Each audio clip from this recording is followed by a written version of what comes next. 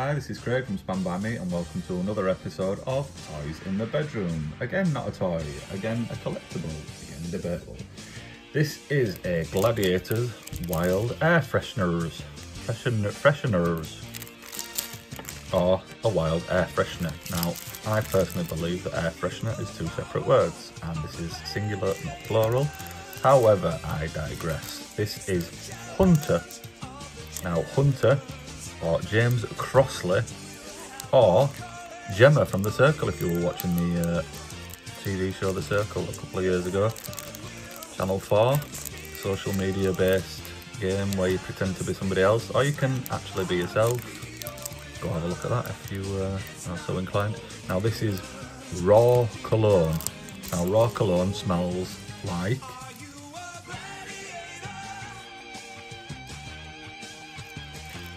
like the first time you ever smelt your granddad and you realise that it smelt of something, and then you sort of go into the bathroom and you see the bottle of Brut, and it's that. That's sort of what that smells like, raw cologne. Raw cologne, it smells like watered down Brut. If you haven't smelt Brut, that's basically what the smell of old people is. Brut and Old Spice. Also, if you haven't seen Gladiators, feel free to check that out on YouTube. It's a TV show that were popular in the 90s. Superhuman, steroided athletes took on mere mortals and trounced them. Speaking of things getting taken on in the 90s, also Hunter was famous for knobbing Ulrika Jonsson, also famous in the 90s. Now, this air freshener single was made in 92. 3, 4, 5, 6 or 7, so you get to choose what year you want. Obviously it's a time travelling air freshener. Now do not remove it from the bag, otherwise it will spontaneously combust. Cut across the top of the bag and hang up. I'm assuming it means hang up the air freshener.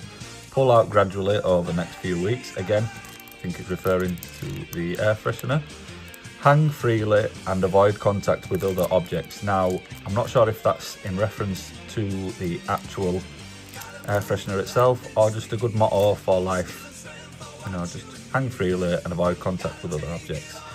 If I could, I'd probably have that on my gravestone because that sounds like a great motto to live your life by, doesn't it, really? But yeah, this has been Hunter with his raw cologne. I'm not sure what raw cologne is. Like, is it the essence of steroids? Is it, you know, sweat? Anyways, that's been Hunter, aka James Crossley. James Crossley is now has got his own app, which is PT in 1. Very well done there, James. And thank you for watching. Goodbye.